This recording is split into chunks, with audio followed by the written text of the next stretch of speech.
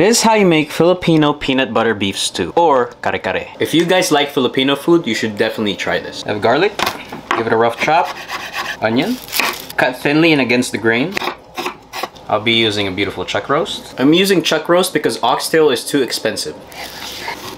Season it with salt. Sear the meat in medium heat. That's the color you want. Same pot, add your onions, garlic, annatto powder. Toast it for a bit, deglaze with water, and scrape that pan. Don't waste that flavor. We're gonna add back the beef, bouillon. We're gonna cover this and gonna let it simmer for at least an hour and a half to 2 hours. Veggies, bok choy, eggplant, and string beans. And we're gonna cut this and blanch. Watch this part right here. Put the meat in a different bowl. Then you'll add the peanut butter. And just add your veggies.